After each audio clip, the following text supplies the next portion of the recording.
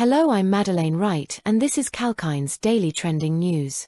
Orora, a leading Australian manufacturer of glass bottles and cans, has sold its North American packaging business to Veritiv for $1.78 billion. The sale will allow Orora to reduce debt and invest in expanding its can manufacturing facility in Queensland.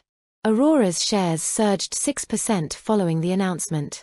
Veritiv, recently acquired by private equity firm Clayton, Dubilier and Rice, will acquire Orora's packaging solutions unit, which produces cartons, shrink wrap, and retail signage.